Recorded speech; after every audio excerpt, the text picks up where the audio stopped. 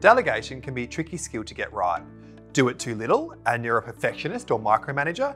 Do it too much and you'll be seen as shirking your own responsibilities. Still, delegation is one of the more important skills a leader can have to successfully manage workflows. You need to know what tasks are yours to complete and what tasks are good to hand over to someone else. The ability to organise projects and tasks successfully empowers team members and makes for a more efficient team and working environment. The urgent important matrix helps you assess and manage the importance of each task. The principles underpinning the strategy come from US President Eisenhower, which is why sometimes you might also hear it called the Eisenhower matrix. Let's take a look at how it works. The matrix can be split into 4 quadrants with these labels. Number 1, do. Number 2, decide. Number 3, delegate. And number 4, delete. In the first quadrant are tasks that need to be completed today or tomorrow. For example, if you had an urgent report to submit by the end of the day, you would list it here.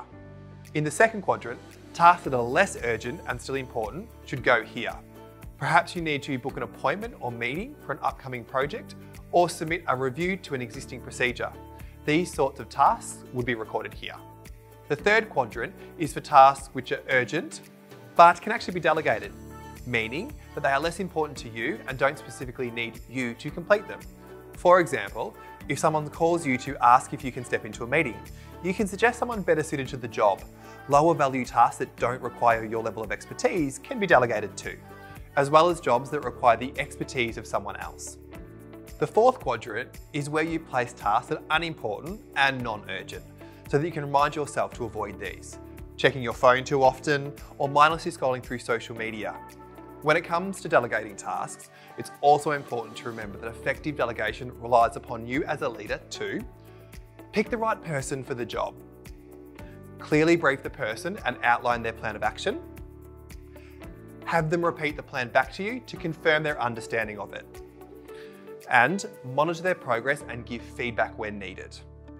Using strategies and tools like the urgent and important matrix will strengthen your delegation skills over time so that you become an expert in time management and prioritization.